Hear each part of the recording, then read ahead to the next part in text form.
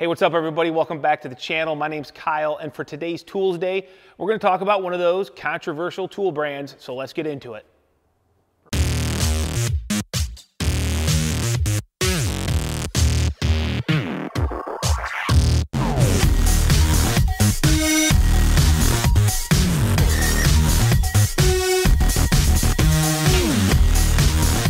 All right guys, so for today's video, we are actually gonna talk about a Festool. Now, before you go and start making some hater comments in the comments down below about Festool, because that's the way it always goes, it seems like on the internet. Whenever somebody uses Festool, me included, you get the people over here that are saying Festool is the best thing ever, and you've got these people who say, I would never spend that kind of money, it's overpriced and not worth it. Well, I'm here to say that you guys are probably both right. Festool actually reached out to me. They had this new line of impact drill driver coming out, the TID 18 being the tool that we're gonna talk about today. They told me that their big push was that they knew that they were really far behind on their battery technology, their cordless tools, and they really wanted to make a push to improve that situation. Hence, they came out with this new impact driver, and they saw my feed and they saw that I use an impact driver a lot, which I do. And so, hey, I'm a lucky guy. They sent me one at no cost, no conditions. I'm not getting paid to do this video. I'm actually doing this video because you guys have been watching me use this on the Cabin in the Woods build series, and I've been using it a lot, and I've been getting a lot of questions about it. So this is why we're here, and we're gonna talk about the TID 18 from Festool. This is a $350 kit, comes in the sustainer, 2 batteries, charger, and obviously the drill itself. One thing I'll say is that if you guys have been watching me for any amount of time and seen a lot of these tools days, one of the things I hate about tool manufacturers is they send their tools out in bags. I hate bags. I don't know why. I feel like I'm complaining, but I just love a good solid case. I loved it when all my Milwaukee tools came in cases. Some still do. Festool sends out their tools in these sustainers. They're stackable. They're really nice. I mean, I would pay, and I've told manufacturers, I would pay more money for my tool to come in a case. Is this overpriced? I don't think so. A Milwaukee impact kit is about $300. No case, just a bag.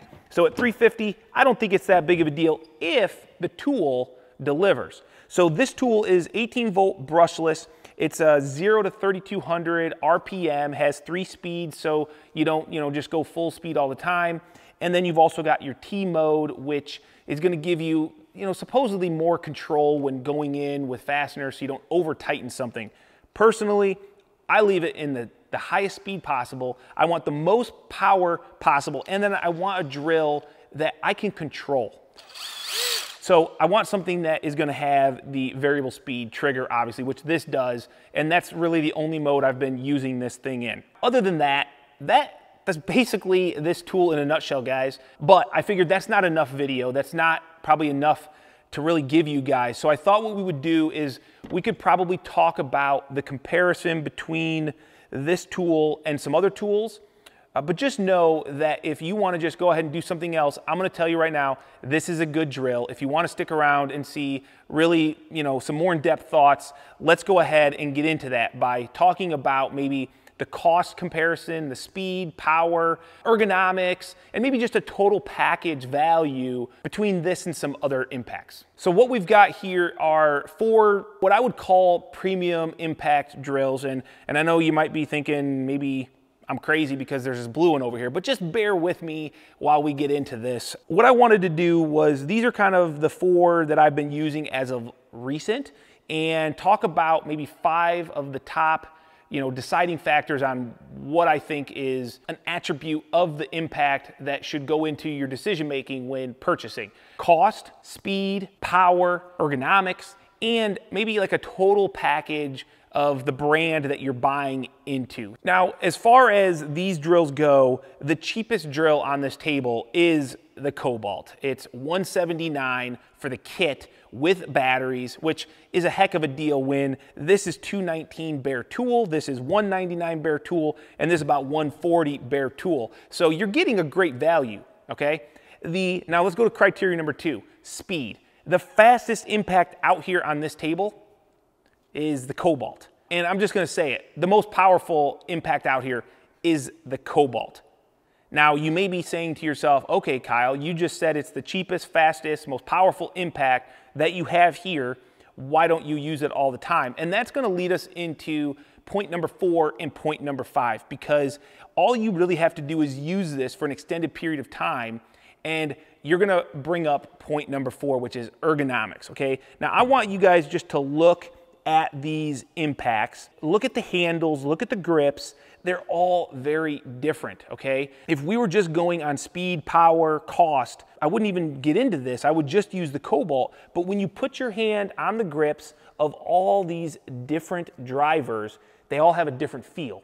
When you carry them in your belt all day, they wear on you differently. When you have to work above your head all day, they do different damage to your shoulder. When you use them,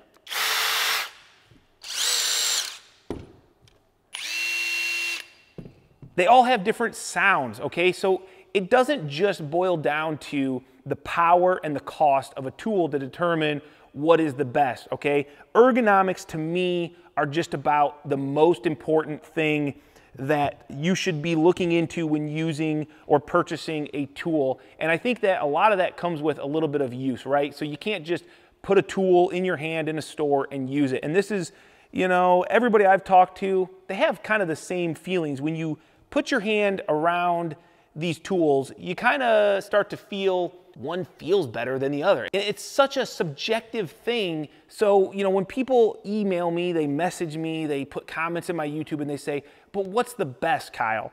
I don't know. I mean, I can't really tell you. But what I can say is that when it comes to ergonomics, okay, the full day's use in my tool belt, I'm always gonna grab the Metabo, or I should say, I've always grabbed the Metabo, because even though it's not as fast as the Gen 3 Milwaukee, it's not as small as the Gen 3 Milwaukee, it just felt a lot better, and it just worked really well. The Festool got sent to me, and I found myself grabbing it even more than the Triple Hammer. Now, Greg loved that because he likes the Triple Hammer, and it gave him the ability to keep grabbing my Triple Hammer. But the Festool has an amazing ergonomic, and I don't know if that's what you're really paying for, if that's what is, in the, I don't know if I drank the green Kool-Aid and that's why I'm saying this, but it's very ergonomic. It's not the most powerful. These three are definitely more powerful. Any of these would be faster. It's not the cheapest. In fact, it's the most expensive out here, but it is definitely the most ergonomic. Now, that's all subjective, okay? Criteria number 5 is the brand package, right? And what I mean by that is if you're gonna go out and buy this Cobalt because you don't care about ergonomics, all you want is the most powerful, fastest, cheapest impact, are you gonna go out and buy all the other Cobalt tools so that you have a battery platform that you can use on all your tools? I don't know. I mean, I've not used a ton of their other tools. What I have done is I've used a lot of Milwaukee and I've used a lot of multi-volt Metabo, formerly Hitachi, tools. So when I grab this tool, it's not a big deal. I know I've got another tool that I can just swap this battery out for. If you don't own any Festools, you might be a little reluctant to go and buy the TID 18, even if you say, man, I really trust Kyle and he says he loves it and I really would like to try it. That's just a tough sale. So the 5th criteria is kind of the big picture. And in the end, guys, it doesn't really matter that much.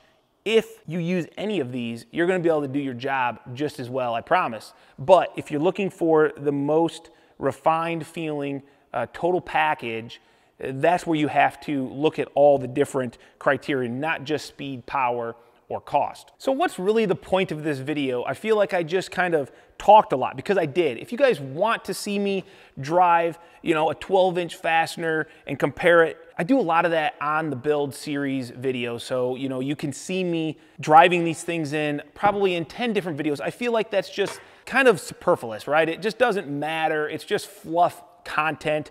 What I wanted to do was answer a lot of the questions. And the main one being, is it any good? Is the TID 18 any good? And my answer is yes. Is it the cheapest? No, this is. Is it the fastest? No, this is. Is it the most powerful? No, this is. but I won't grab this drill if I have the option of using any of these drills. I won't even grab this one most of the time. It doesn't even stay in my trailer. It stays here at the shop because at the end of the day, guys, I am working 9, 10-hour days. This is attached to my belt almost all day, every day, and I want something that feels good. And Festool did a phenomenal job. I still love this. The multi-volt is probably what I would recommend most people to go out and get. Why? Because I think for most carpenters, Metabo has a full line of carpentry tools. Yes, Festool does as well, but let's be honest, most people just don't want to spend that kind of money. Even though this is comparable in cost to a premium big name brand out there for a kit, I don't think people are going to want to dive into Festool just for an impact. Me, I'm lucky. They sent it to me, and I'm going to continue to use it because it really just feels good in my hand. And that is the point. There's a lot of great tools out there, but it's more than just how fast something is. And that's what people always seem to want to know. So that is a quick, I don't even think it was quick. That seems like a really long answer to the question, is the TID 18 any good? Yes, it's great. I love it. I'm going to continue to use it. Now, for all of you out there that just want to see some drilling and some screwing, let's go ahead and do that. And we'll catch you guys on the next video.